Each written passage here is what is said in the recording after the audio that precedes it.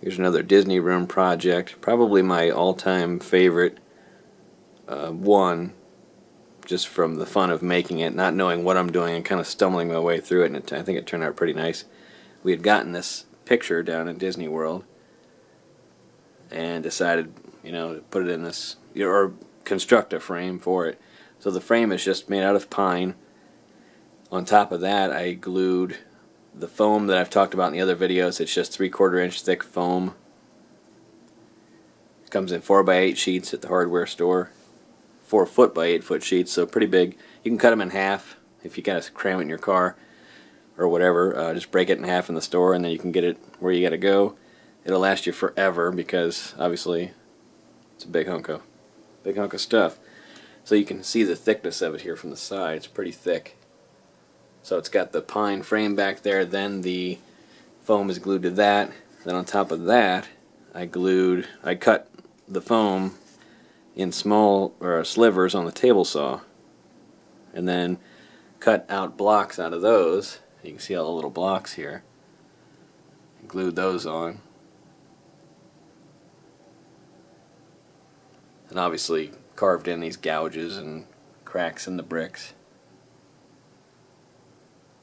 to make it look a little more realistic.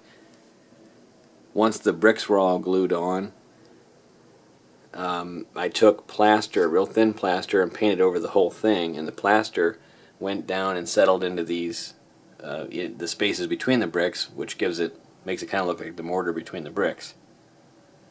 Once that was done, painted the whole thing dark gray, and then went back over it with a dry brush technique, several layers of that. So there's like light blues, some light grays, even a white towards the end to get the different colors in the bricks.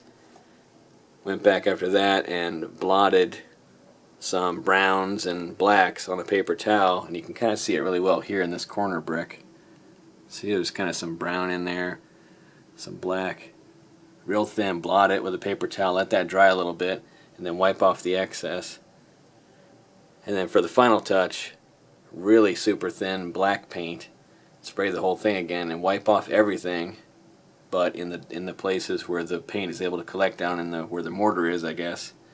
And I guess you have to picture this laying flat on a table, but everything collects down in those grooves, and then it highlights the mortared areas real nicely with black paint. This plaque I just found on eBay. It was a resin sign. I painted it gold and then did a dry brush, or attempted to do kind of a dry brush over top of it of a green to make it kind of look like it's patinaed, like it's an old copper or brass plate. And I don't know if you can see them or not, but there's a couple cobwebs on here. And I told my wife she cannot dust this because I think it'd be even cooler if it had authentic cobwebs on it.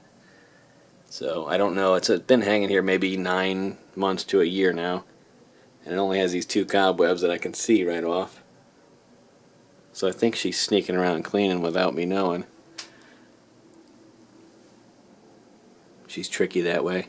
Anyway, there you go. There's the Haunted Mansion frame.